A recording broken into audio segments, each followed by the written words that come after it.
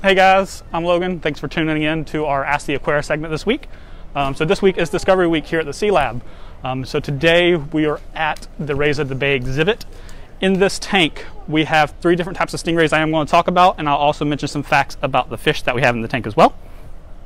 So to go down our list of our species that we have, the first species is the guy that's about to pass in front of the window right now.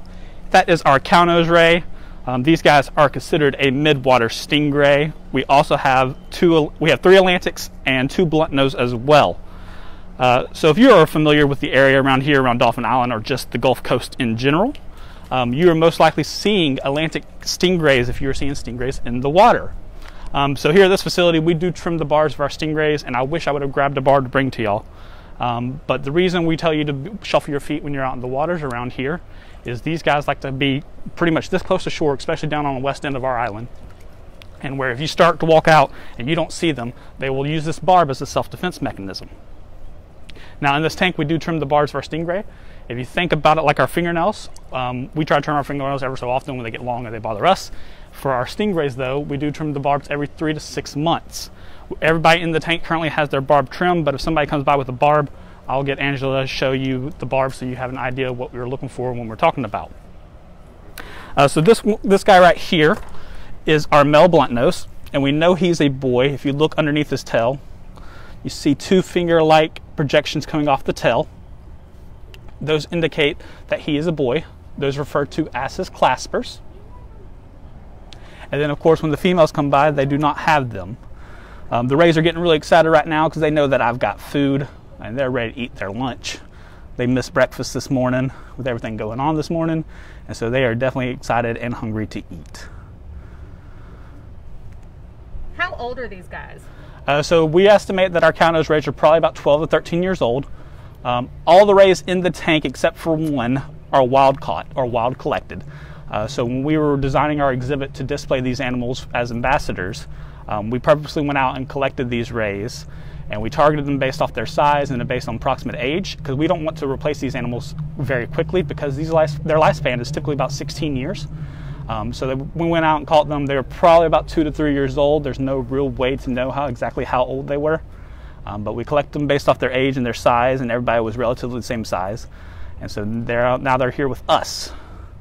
Now our rays do give birth here in our tank, at least our cownose rays do. A baby stingray is referred to as a pup. The mother cownose ray's gestation is about 12 months. When she gives birth, she's done taking care of it. So essentially, if you can imagine a little ravioli coming out, its wings unfolds, and it's just ready to do life on its own. So it looks like a miniature adult. It already has a barb probably about yay long. From day one, you're usually able to tell whether it's a boy or a girl. Those pups will grow quickly. Like I said, the mother does not take care of them. Now in the wild, typically that pup would join the herd, or as a herd of stingray, we typically refer to them as a fever. They would typically join that fever, but occasionally when we have babies born in our tank, we don't always keep the babies. So we've actually partnered with a facility down in Fort Walton Beach, Florida, the Gulf Aquarium. They get our babies ever so often, and because of that, we are able to take the babies to them, and they're able to take care of them there too.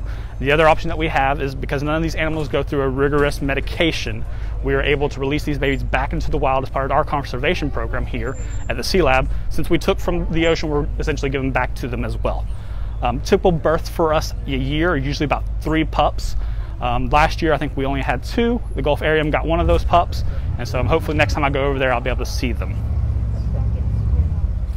I'm gonna go ahead and throw some food into the tank and calm these guys down a little bit. But if y'all have any questions, feel free to ask, and I'm gonna keep on pointing out some things while I'm throwing some food in the tank. So for lunch, we are feeding anchovies just like you would have on your pizza, if you like that.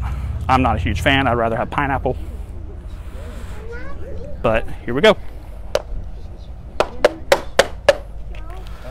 So here at this facility, we do broadcast feed.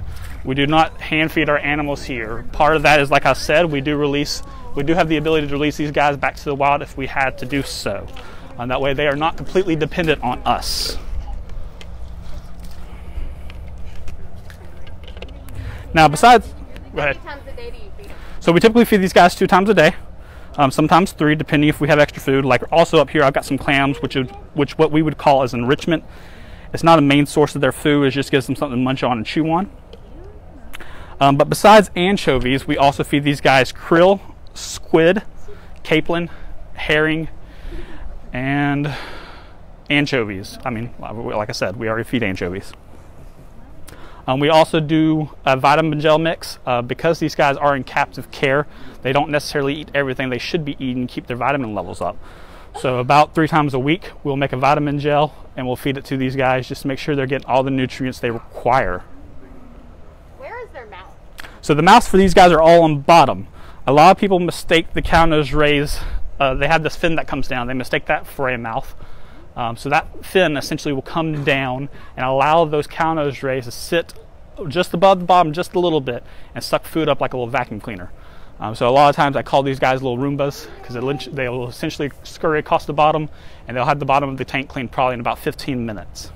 Are their teeth sharp or are they blunt? Their teeth are actually blunt.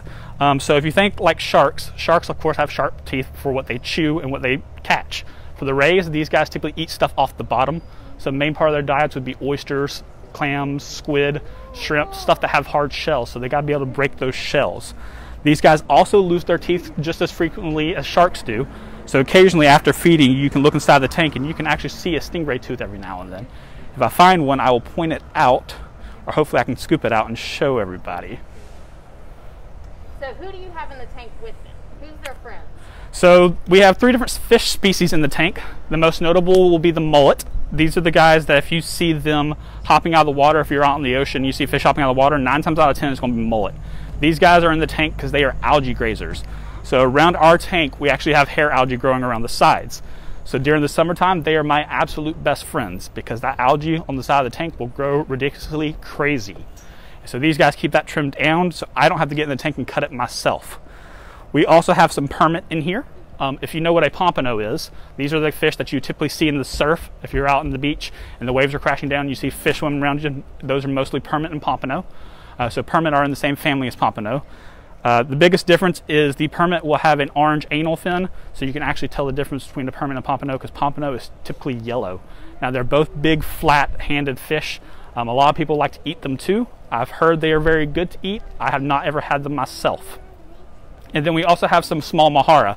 Now the mahara in this tank will only get about 3 inches long. They're not a very big fish. They're very silver in color and they school together very well. These guys were just taking up some space in the back, so we decided to put them out here. At this facility, if you want a fish to come out here and grow quickly, this is the tank to put them. Because this tank gets fed so much, and with all the natural sunlight, these guys grow big very quickly. How often do you get into the tank? Do you ever get in with them? I do every now and then. So we actually got in last week to finish up the trimming of the barbs, which allowed us to open the tank back up so everybody can safely touch them. I probably get in at least once a month, if not twice, because we have to get in there and make sure everybody's barbs trimmed, and occasionally stuff will fall in that I'll have to get out. Of course, when I get in our tank here, I typically wear waders. I don't just get in there barefooted, mainly because since I am feeding clams, they don't always chew the clams all the way up very well. And so there's the potential that the clams could cut the bottom of feet. Now, when we do get in the tank, the rays, they typically don't mind it at all unless I'm chasing them with a net. Then they're like, hey, leave me alone. Now, they will run into me and be like, hey, get out of my way. I'm swimming here. So they stay in this tank year-round? They do stay in this tank year-round. So one of the questions we just got asked is if these guys stay out here year-round. Now, of course, being on the coast, we are prone to have bad weather, hurricanes, tornadoes, all of the above. So these guys do stay out here year-round, even when it's cold. So I think the coldest that I've seen this past winter was probably about 25 degrees. These guys were out here during that weather. We do have a heater and chiller on this tank that keeps this tank about 72 degrees all year round, and so these guys have no problems with it. We also do a water change on this tank daily. It's probably about 10 to 20% water change with the salt water. So does it snow here? It does not snow here. Well, at least the 2 years I've been here, it has not snowed here. Every once in a while. Every blue moon. How do you get the stingrays? So all these guys were wild collected. So we actually went out on a boat and we took a big seine net and we herded them and collected them. Now that is with one exception. We have one Atlantic stingray. His name is Alfredo. He came to us from the Gulf area over in Fort Walton Beach. He was actually born and raised at their facility. He's about 3 years old now. We got him last January when he was 2. We got him in hopes of actually having baby Atlantics born in the next few years, because we do have 2 females as well. Can you tell them apart from how do you tell them from the other? So if you look at beneath their tails, if you see 2 finger-like projections coming off, those indicate that they are boys. Those are called their claspers. Female rays do not have claspers, so they don't have those finger-like projections coming off. So in this tank, we have a total of 4 boys. 2 male cow-nose ray, 1 male blunt-nose ray, and 1 male Atlantic. The big tan one right here in front of the window is our male blunt-nose.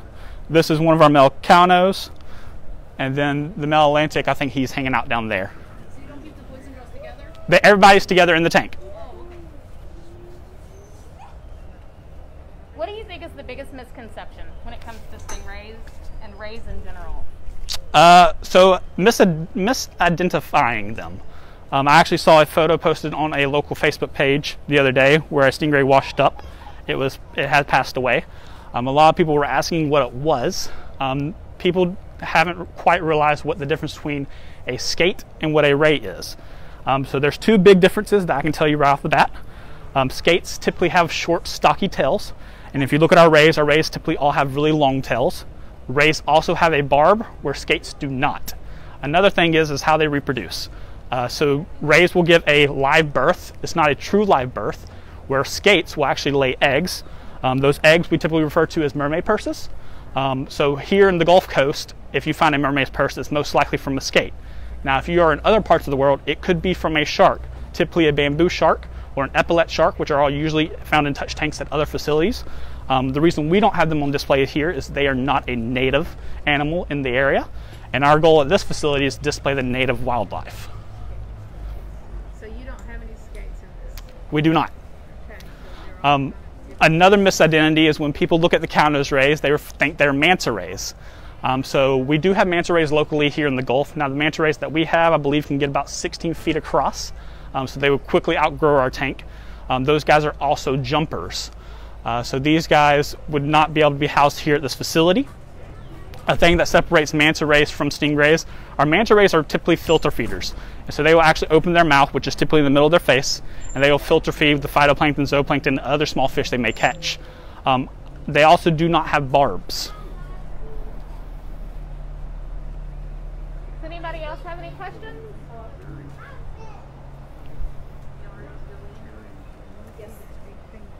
Logan, we can wrap up. All right, guys, I'm going to wrap it up. I am going to throw some clams into the tank for these guys to chew on. Like I said, this is pretty much enrichment for these guys. And so occasionally, if you ever want to hear what they sound like when they're chewing on these, the best way I can describe it, if you've ever been snorkeling at a reef, you have parrotfish. They do eat through the shell, so they'll actually munch on it and crush it up. So if you ever are on a reef and you see parrotfish, and you're underwater and you hear a bunch of clicking sounds, those parrotfish are typically eating coral.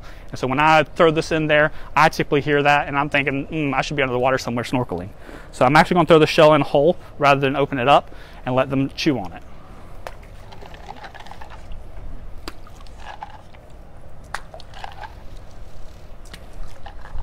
The guys that typically go after this are our cow-nose rays. They do have the better teeth suited to chew on these.